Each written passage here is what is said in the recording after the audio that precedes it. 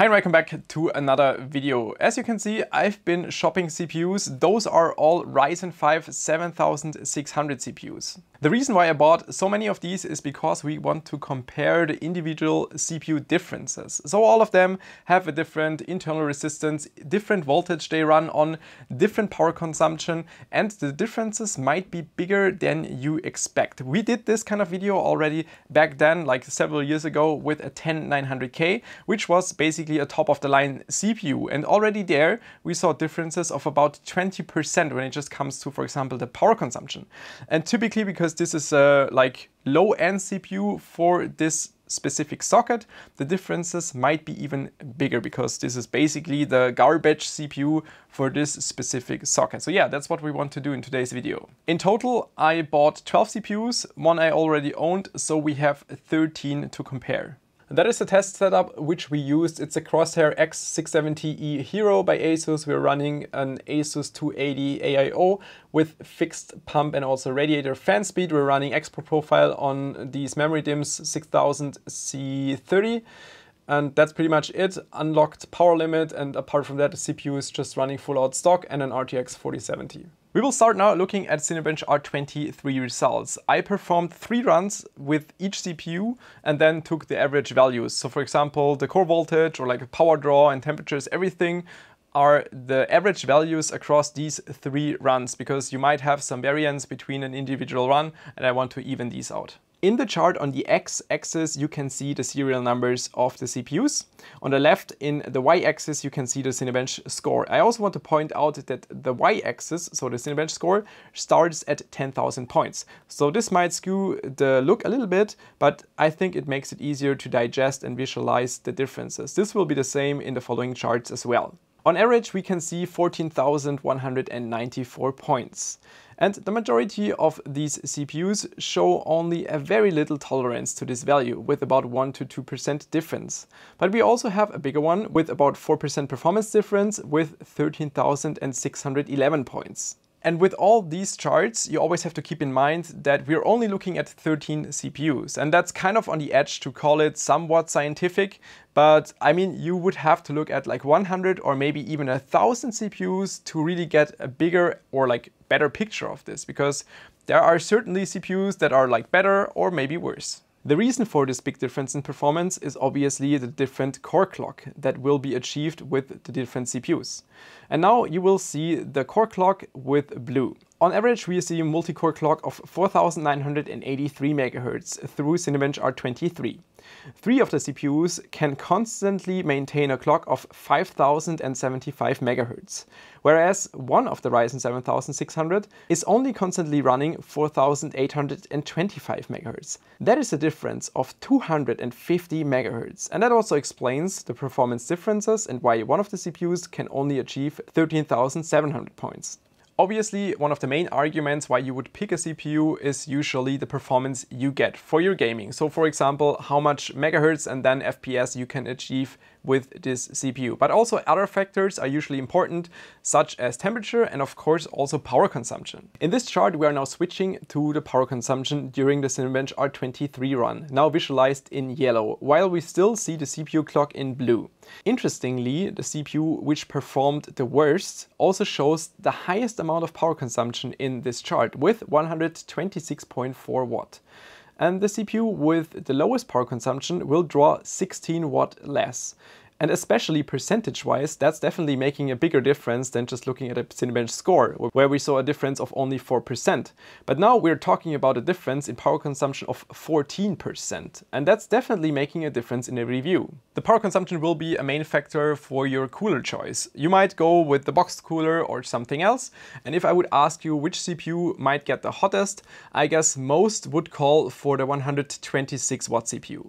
Now, if we look at our chart, it will look a lot different. The 126.4 watt CPU on average only shows a temperature of 84 degrees Celsius, which is also literally the perfect average among these CPUs. If we look to the right, there is a CPU that pulls 13 watt less, but it will be warmer by 4 degrees Celsius. And if we move to the left, like the 4th CPU from the left, we see an almost identical power consumption, but this CPU is 10 degrees Celsius colder. and it shows only about 78.9 degrees Celsius. The reason for all these different values which we see are in manufacturing tolerance. It's the same if you CNC mill a part, you use 3 times the same part in a CNC mill, they all will have different dimensions. And it's the same with the CPU. So you have your traces inside, you have your transistors inside, and all of them will be affected by some kind of manufacturing tolerance, which then affects like different internal resistance, different power consumption, different voltage required, and so on. And you might also remember the interview which we did with an Intel engineer quite recently, and he also pointed out the factor of the temperature sensor. So on like you pick 2 different CPUs, but the temperature values you might read out are on a completely different location. Like Hardware Info will report the highest temperature value seen on the CPU, but this could be on different locations on 2 different CPUs. So if you look at CCD1 and it's like on the bottom left, on this CPU it could be on the bottom right, the temperature sensor that's read out. So it's quite difficult to, with our like access we have, really compare CPUs like that. And talking about voltages, let's take a look at this as well, again in Cinebench R23. And honestly, I cannot see any kind of correlation with the core voltage and the other parameters. So for example, the worst CPU will have an average core voltage of 1.269 volt. And now looking at the CPU with the lowest core voltage, this has 1.254 volt. It will only be on average when it comes to the clock. Cinebench R23 is one thing. I mean, I personally often use it for my reviews. I think other reviewers also love to use these kind of tools and benchmarks, but I guess what matters most is gaming performance. That's why I performed a benchmark run in Remnant from the Ashes, 720p resolution with an RTX 4070, simply to put a little bit more load on the CPU. And now on average we see the power consumption of 15 minutes, and this was on average 69 watt. Now looking to the total right, we can see a CPU with 60.8 watt, so that's a little bit less, but also in the center there is one with 85.7. And within these 2 CPUs, if we compare it, it's 25 watt difference. And the issue is with a CPU like that it's not only bad in power consumption, but at the same time also doesn't achieve a really high clock, which is again now displayed in blue. So the CPU with the highest power consumption at the same time also has a very low clock and performance in game. Which then again means if we compare these CPUs, you have one with a rather low power consumption and rather good performance, and then you have one with very high power consumption and rather bad performance. And to make this even more clear, we're talking about a difference in power consumption of whopping 41%. And this gets kind of entertaining if we now add in the FPS, which is lower on the bad CPU. Because then if we look at the FPS per watt, we see 4.26 on the good one, and we see only 2.89 FPS per watt on the bad one. And again, to put this into perspective, I want to highlight we're only testing 13 CPUs. And within these 13 CPUs, we found 2 that have a difference in FPS per watt of 50%, which is quite insane. And I mean, if you would now get like 100 or 1,000 CPUs, I'm pretty sure you would see even like higher differences, like worse CPUs and also of course better CPUs. And now you might say, oh my god, Roman is trying to cause drama again, but that's exactly not the case. All of these CPUs are well running within spec, and all of what you saw is totally expected. You have to keep in mind that we're looking basically at the garbage of the AM5 CPUs. The Ryzen 5 7600, if it like was maybe a better bin, could have been a 7700X. I also checked all of them are single CCD CPUs. You can like look underneath and check. But also, for example, we had 7700X CPUs that contained 2 CCDs that could have been like a 7900X but were too bad. And so yeah, we're looking at the bottom of the line CPUs. So I guess the difference in like power consumption, like quality is even bigger than on the top of the line CPUs.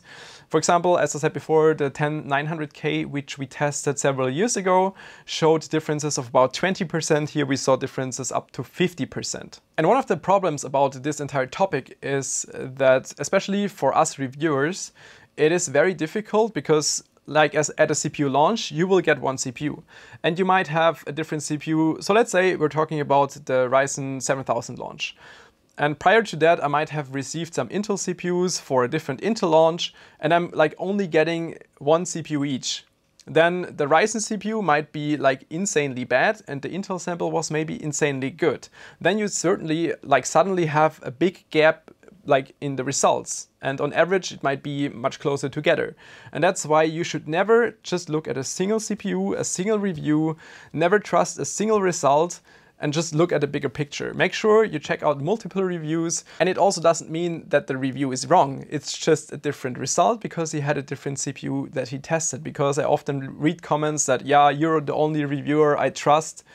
You should not do that. You should always look at the bigger picture and see what the entire thing is, what the differences will be between these CPUs. The same goes for you at home. So you might see a review, you might see a video like this from me, and you will buy the same CPU, and then you can claim, but my CPU is running 15 degrees Celsius colder with the exact same setup, same cooling solution, same everything. And again, that's to be expected because that's the differences you can see within the CPUs. That's just normal. Because I often get emails like that, like emails, Instagram messages, whatever, saying that I had a Ryzen 3600 and now I switched to a 7600 and it's so much hotter, what am I doing wrong? That's not how it works. You just cannot compare like single CPUs, single chips. It's not possible because you have so many different variables that you have no idea of, and me neither. Like I cannot look into the CPU, I cannot see what kind of like sensors we're reading out. That's why this entire topic is pretty difficult. And I just want to make it clear that these differences exist and they will have a significant impact on results that you can see online. One more thing, I mean, we have plenty of 7600 CPUs on here. I already gave 5 away on my Discord channel to my Patreon supporters.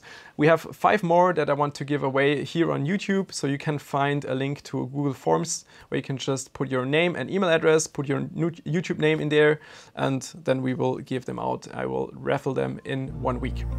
Thanks for tuning in. See you next time. Bye bye.